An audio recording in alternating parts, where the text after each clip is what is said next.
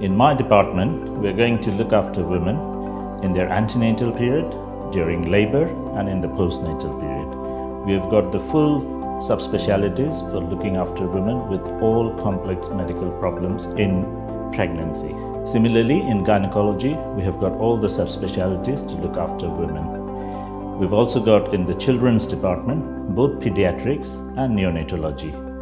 At King's College London, we aim to provide evidence-based care, and we have got very good midwives who are highly trained and skilled, as well as nurses and doctors who will be looking after you.